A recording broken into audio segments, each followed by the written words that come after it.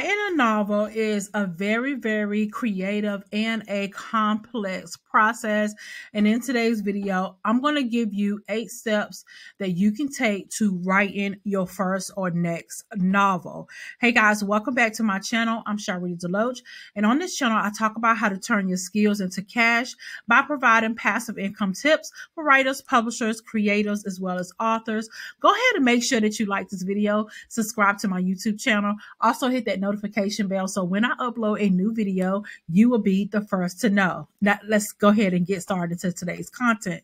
So the first thing you want to do when it comes to your novel, you want to conceptualize your idea. So this is where you can find inspiration and where ideas come from everywhere, like your personal experience, your history, check out those dreams that you had, observation. You can identify what excites you to explore, to write about, and go ahead and start writing. All right. You want to next define that premise as well. So you want to summarize the core idea for your novel just in a few sentences. Okay. Just maybe 2 to 3 sentences. You want to summarize what your idea is for your novel. This will actually serve as the foundation of your story. Okay. The next thing you want to do, which is step number 2, you want to develop your character. So find inspiration, such as looking at maybe other books that you have had the opportunity to read, but you want to make sure that you're creating those complex characters. So your characters should have desires, they should have fears, strengths, or weaknesses. Develop their background and make them feel so real. Now, sometimes I know some of you may be thinking, well, can they be real life people? They can, but make sure that in your book, in your novel, you're not using this opportunity to just name people in your book. Okay. You want it to be so much so that when we read your book, we feel like we can identify with the person in the book, but we know it's not us. Okay. Your character arcs as well. This is where you decide how your characters will change and what would they learn at the end of the novel as well. This is very important. And to me, writing a novel is just like the soap operas. So if you ever watch soap operas like Young and the Restless, all right, those are the OGs. If you ever watch like The Bold and the Beautiful, you have to think about those characters and where you're taking the characters and what's the end results. And also think about too how you can make this into a series. All right. The next thing you want to do is you want to build your world. So you want to have a setting. So you want to establish the setting for your novel, whether it's a real place, okay, where it's a historical place, or where it's a completely fiction world. You want to establish that world. And the Young and the Restless, this reminds me of them. They had, what is it, Genoa City? Is the Genoa City actually a city? I'm not sure if it is or not. Let me know in the comments. But that's the world that they created around where they are, okay? World building. You want to build world building. So if you are writing in a genre that inspires you or that requires to have that extensive world building like fantasy or sci-fi, think about the rules, think about societies, think about cultures within your world as well. Okay. Next, we're going to outline your plot. This is where you want to have structure. You want to familiarize yourself with the story structure, like 3-act structure, the hero journey, or any others that resonate with your story. I personally like the hero journey. And as a businesswoman, you kind of use the hero journey in your business with your brand as well. So you want to outline. So you got to create that rough outline for your plot, list the major events, the plot points, decide on the conflict and how it will be resolved. Okay. If any of this confuses you, if you watch the soap operas, I think people can still call them soap operas. If you watch Young and the Restless, Bold and Beautiful, I know for a fact they still come on. Kind of watch those. I think watching some TV, sometimes watching some movies, it does help you with your writing too. Okay. I know it helps me. And it also helps you to spark some ideas too. Start writing. So go ahead and start your first draft. Do the beginning, writing of the first draft. Do not worry about perfection. This is not about being perfect, but this is about focus on telling your story from beginning to end. Okay. Then I want you to have your writing routine. So whatever this looks like for you, you can set a daily, a weekly, daily or weekly is why I don't suggest monthly unless you really writing a really long book, but you want to have a daily or weekly routine which works for your lifestyle.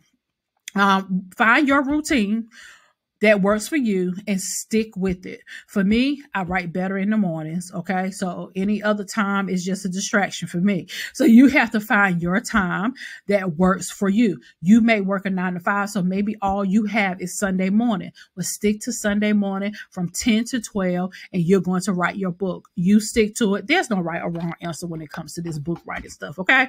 Revise and edit. So self-revise. So after you have completed your first draft, I want you to take a break and then go back and look at it. Okay.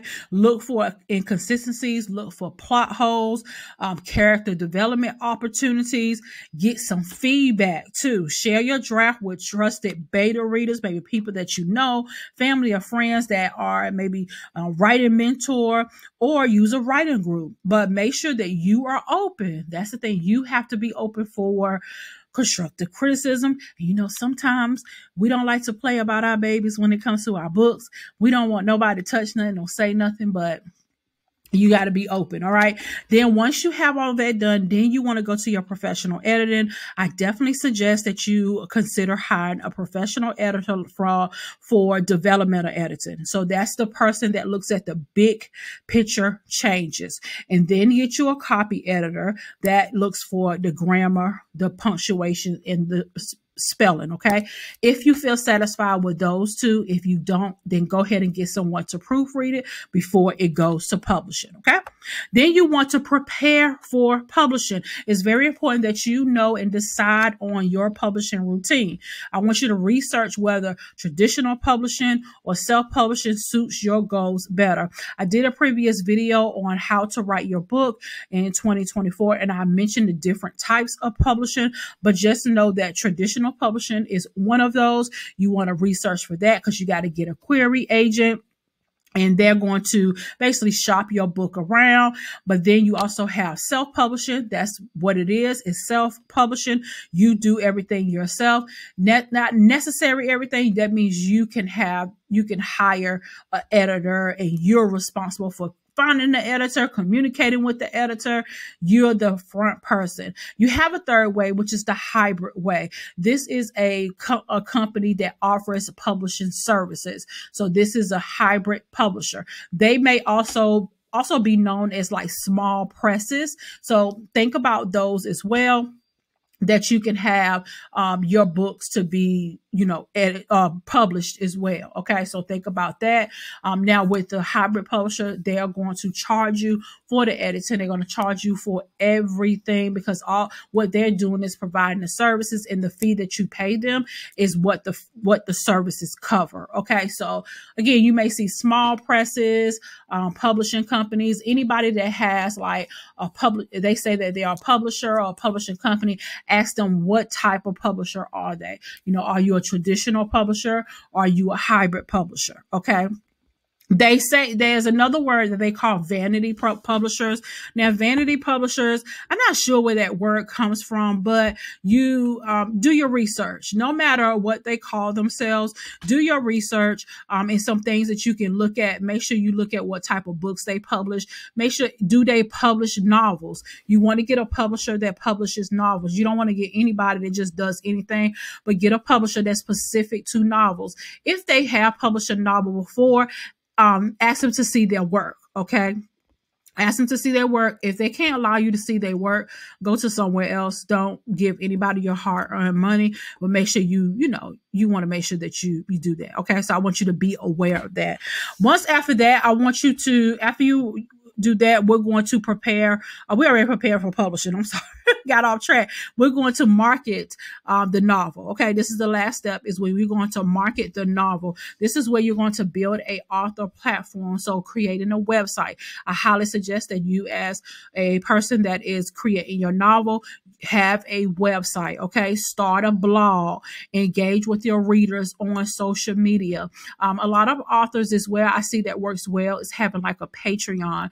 This is where you can give them the timeline of your book. They get like more of exclusive access to you as the author. You can also show them some ways that you use to write and publish your book, and you can be a guide for them. So try that as well. With your marketing and your promotion, you want to plan your book launch. Okay, plan your book launch.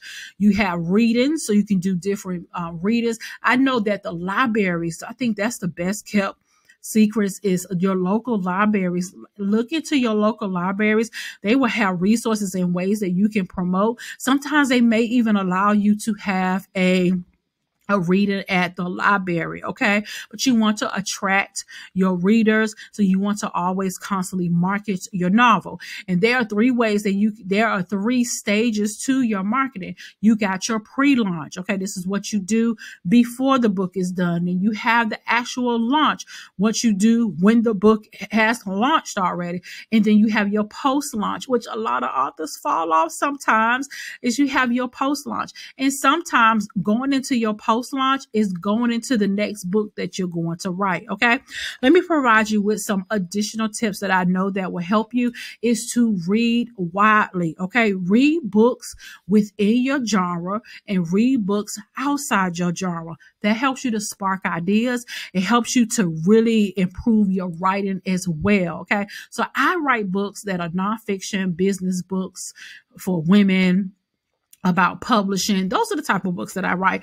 But I love to read some romance books, some fiction books. It does help you with your writing, and it helps you to, go to another level when it comes to your reading and your writing. I want you to also join writing communities and connect with other writers, and for support, for feedback, and for networking. I cannot tell you how amazing this is for you to have a community of individuals that are going in the same direction as you. There's nothing like that. And you want to be amongst those that are writing their books as well. Another thing that I want you to make sure that you take note of in your mind is to stay persistent, because writing a novel is a marathon. It is not a sprint, honey. Okay. So I want you to stay focused on your goals, and I do not want you to give up. Write your novel and put it out there. When you are writing your novel, I want you to remember that it is definitely a deeply and a personal and a rewarding process. Everybody's journey is different, unique, but I want you to take these steps, and so it can help you with your creative process. And remember that the important step of them all that I have given you today is to just start writing, okay? Go ahead and get to it, all right? If you're a writer, a publisher, or creative, I would love for you to join my daily newsletter, where I send out 3 quick and valuable resources to help you to elevate your digital publishing business every single day. All right. It's free, and I'll put the link in the description. All right. Thank you so much for watching today's video. I hope that you be great, and go and write your novel, because we are looking for it. Talk soon.